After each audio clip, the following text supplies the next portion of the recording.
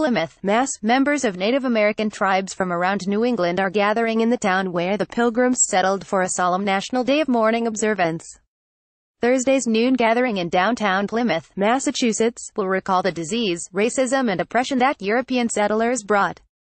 It's the 48th year that the United American Indians of New England have organized the event on Thanksgiving Day. Moonanum James, a co-leader of the group, says Native people have no reason to celebrate the arrival of the Pilgrims in 1620.